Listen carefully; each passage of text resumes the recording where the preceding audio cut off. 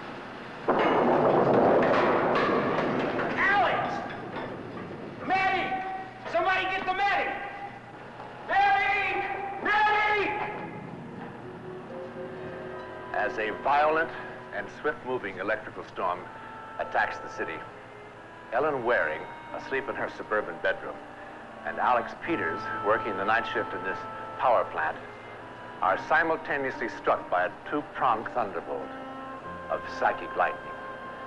They are charged with a force that neither can comprehend. They are swept up by a flood tide of emotions and events that neither can change, any more than all of the powers of man could call a halt to the downpour from the heavens.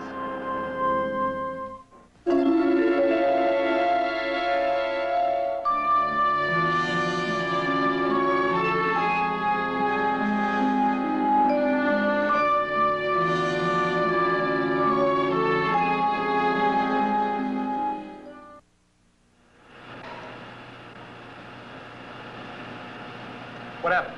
I don't know. Apparently he was hit by something. He went flying backwards and fell down the steps. How do you feel, Alex?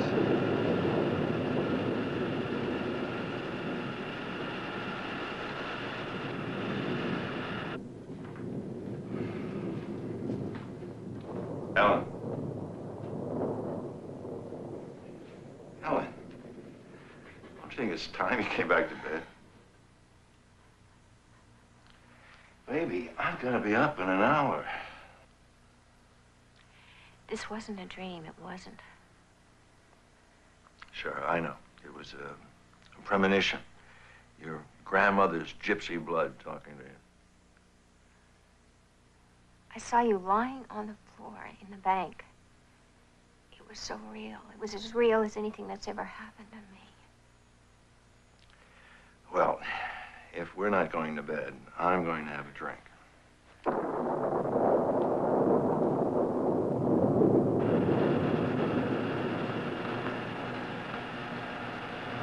Okay, you can button your shirt up.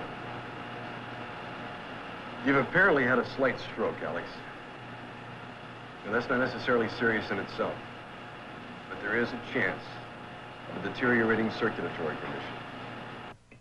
Ellen, everybody has bad dreams. But it wasn't like that. There was this loud, crashing sound. And this clanging in my head. And these people. All these people, these frightened people all around. And then suddenly, all of a sudden, there you were dead. You were dead. Okay, have it your way. I'm dead. Now, can we go back to bed? Oh, darling. If you love me, promise me that you won't go to work. Promise me that, please. Ellen, for heaven's sakes. Would you promise me, please? Please? Ellen, are you awake? I mean, really awake? I mean, be sensible. Are you really suggesting that that I call up the bank and say, listen, I'm sorry, I won't be into work today because this lovely lady who's my wife Yes. thinks that something terrible is going to happen to me if I do. I warned you what would happen if you didn't stop pushing yourself, working those extra night shifts. Doesn't matter. Look, go see your doctor. You can't do anything. I'm gonna be dead by tonight. What are you talking about? Ellen, now stop it. Stop it. Yes, please. George, please, I'm begging you, please. Please don't leave me, please. Please. Please, All right, darling. Now, I'll stay home. It was like million-colored lights were exploding inside my head. Symptomatic of a stroke, Alex. And suddenly I realized that I was going to be dead. There's nothing I can do about it. I'm going to die tonight. I know it. Alex? But you were asleep. What makes you so sure that it wasn't a dream? I can't explain any better than I already have. All I know is that it was clearer than you are standing over there. All right. If it wasn't a dream, then what was it? You said the word. Premonition. You won't know that until it comes true. Oh, George.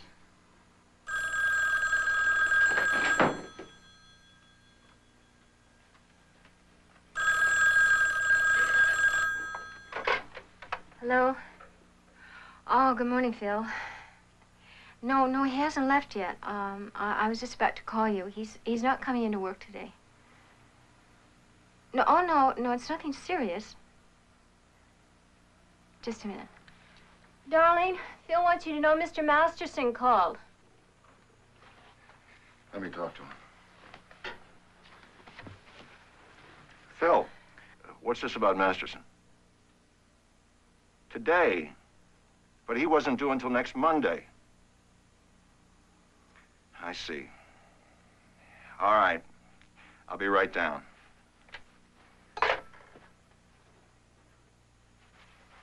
Darling, you promised. You promised me. I know, Ellen, but this is important.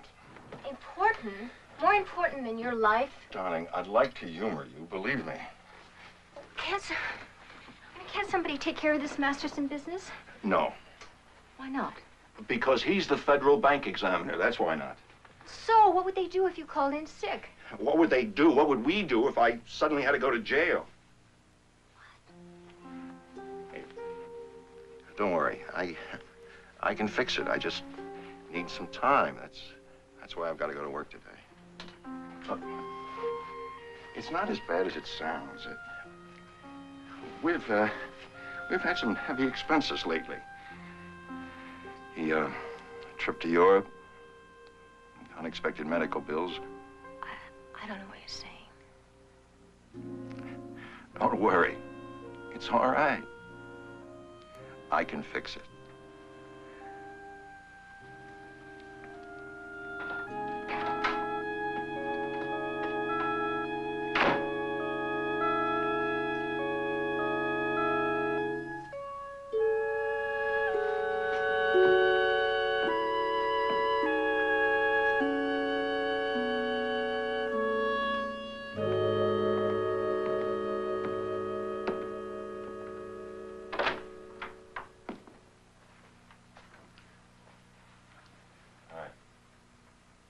Good morning.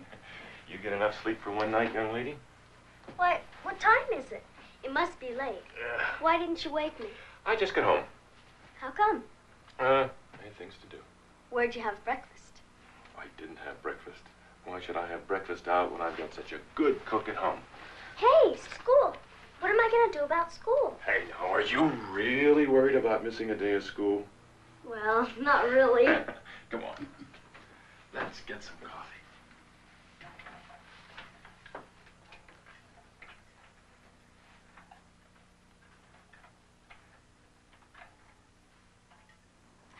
your eggs? No eggs, just coffee, hon. How come? Oh, not hungry. But you can't live on just coffee. Oh, you just worry about putting flesh on your bones, young lady.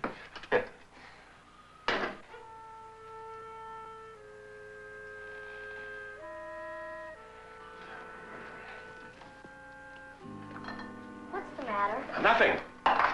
Then why do you keep looking at me like that? Keep looking at you like what? Funny. Do you feel all right? Sure. You know what I think? What? I think you're terrific.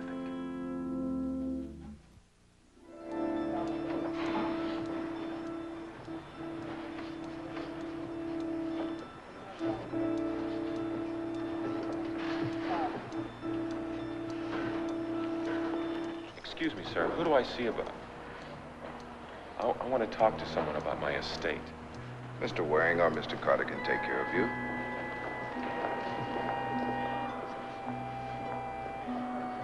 Ellen, for heaven's sakes. I'm snowed under with work to do, and you keep needling me with this ridiculous dream. Ellen, I'm going to hang up now. Ellen, listen to me. Ellen, goodbye. Nell, send in Mr. Peters.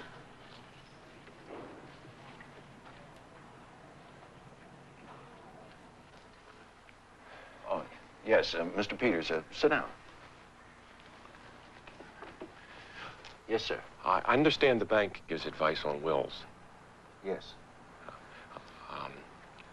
I don't have a will. The only family I have is my 12-year-old daughter. She's handicapped and needs a lot of physical therapy and so on. Oh, yes, fine. Well, why don't we set up an appointment for, No, I got to see you now, today. Oh, no, I'm sorry. It's just that it's very important. Can't you spare at least a minute?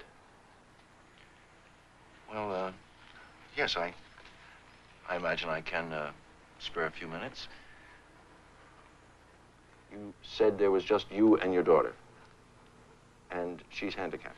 In a wheelchair, and she needs about $300 a month for physical therapy if she's ever going to get the use of her legs again. And then I figure about another $400 a month, to live on. Well, that seems modest enough. Well, in the state of only $100,000, well, the interest on that would, $100,000.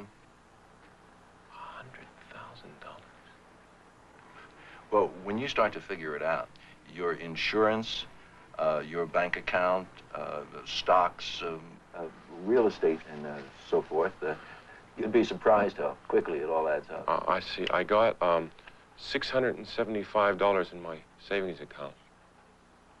I don't have any stocks. My insurance is $10,000. That's it. I see. What about Social Security, the government? Well, yes, if your daughter were totally disabled and something were to happen to you, her guardian could apply for survivor's benefits. The government would add to what you have already paid into Social Security, and her benefits would come to $327 a month. What about the $10,000 from the insurance?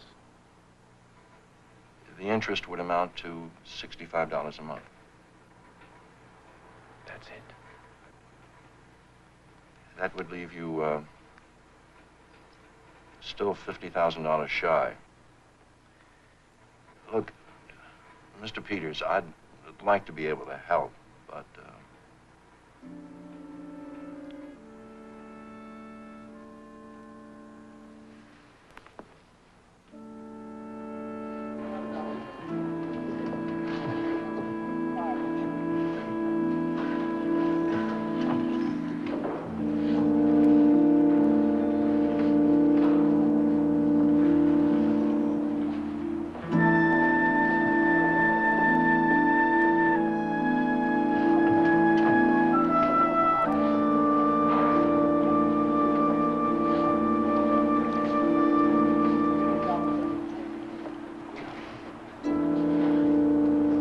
Absolutely, Alex. Man can't have too much insurance.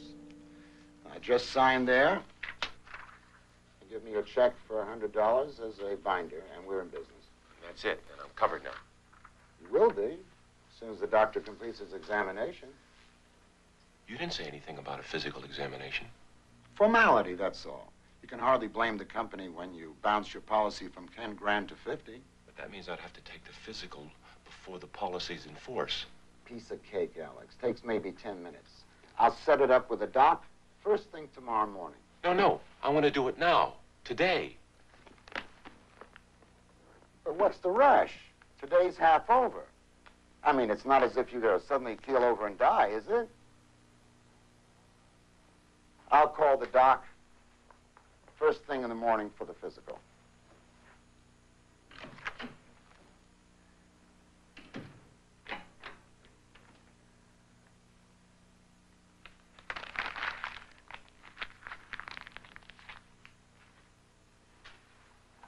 Dad, why'd you do that? Carolyn. How long have you been... Hey, what are you doing? Spying on your dear old dad? Why'd you throw it away after going to all that trouble? Look, I just decided we've got better things to do with our money. My therapy and all. It's awful expensive. Hey, we're making out okay. Only because you're working 2 shifts. You're so tired all the time. It's not fair. Look, in a couple of years, you're going to be back on your feet. You're going to get a job. And then you're going to take care of me, right? Maybe.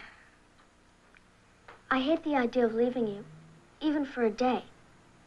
But maybe I ought to spend some time with Aunt Phyllis in Boise, like she said. You do like your Aunt Phyllis, don't you?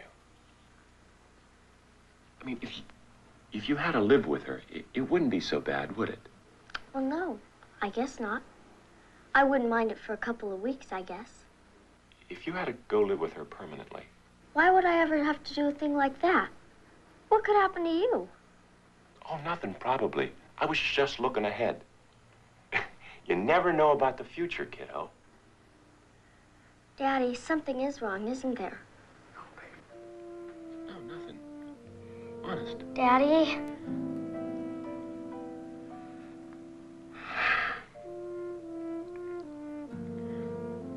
All that about living with Aunt Phyllis and the insurance? Daddy, I don't want to leave you. Hey, kiddo. Nobody's leaving anybody. You tell me the truth? Everything's okay? Really? Really?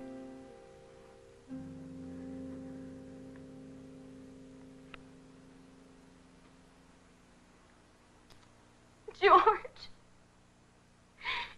Please listen to me. Now listen. I tried not to call you, but this feeling that I've had the past few minutes is getting bigger. And this terrible thing that's going to happen to you, it's starting to happen right now. And unless you... George! George, don't hang up. Oh.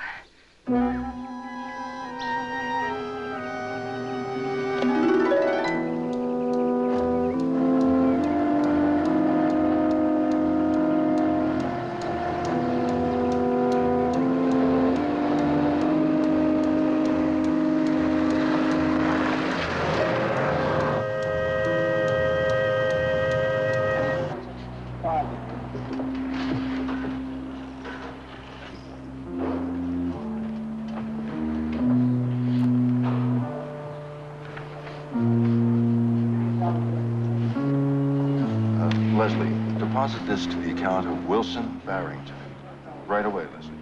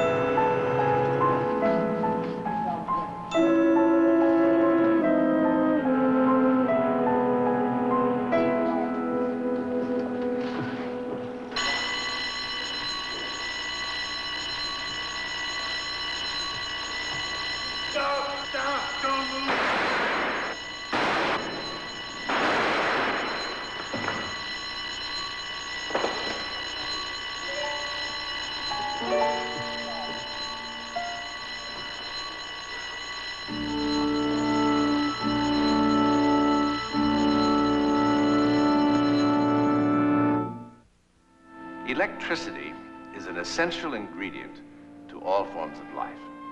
It would also seem to be part of the latent ability in all of us to send and receive messages psychically. This ability has been called mental radio. What Ellen Waring saw did happen. George was in fact hit and fell to the floor of this bank.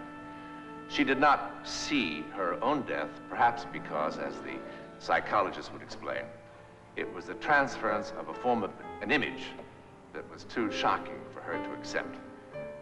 But both receivers of the two-pronged fork warning did in fact shortly afterwards cross paths for the very first time, and within seconds of each other breathed their last. In the parlance of the parapsychologists, it would be called one of those rare occasions of a double premonition. Both were victims of the same bolt of psychic forked lightning.